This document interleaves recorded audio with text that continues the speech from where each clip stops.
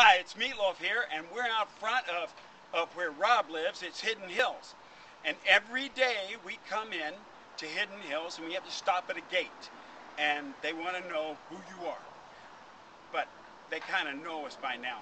But this is my good friend, Molly Montgomery, who is in the gate. And you know what she does? She paints.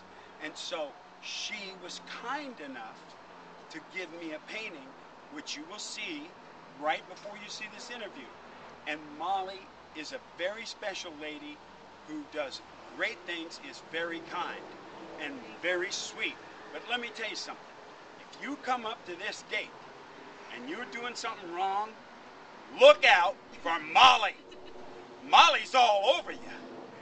But you see, I don't do anything. Molly likes me. Yep. And that's Molly. Say hi, Molly. Hello, how are you? That's good.